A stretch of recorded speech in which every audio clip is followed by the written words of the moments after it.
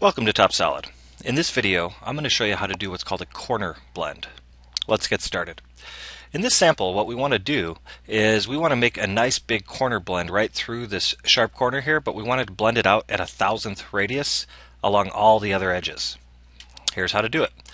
Start by going to the 1radius function, setting your fillet size, and selecting all the edges that you want to apply the 1" radius to. Now choose the function corner and pick near to the edge where you want the corner.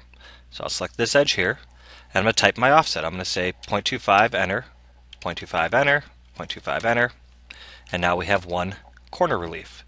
And we can continue with other corners. I'm going to select near this edge, same difference, 0.25, 0.25, 0.25.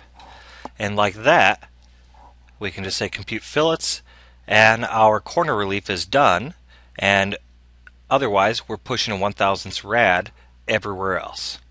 Thanks for watching. Check back soon for another tip in how to add fillets in TopSolid.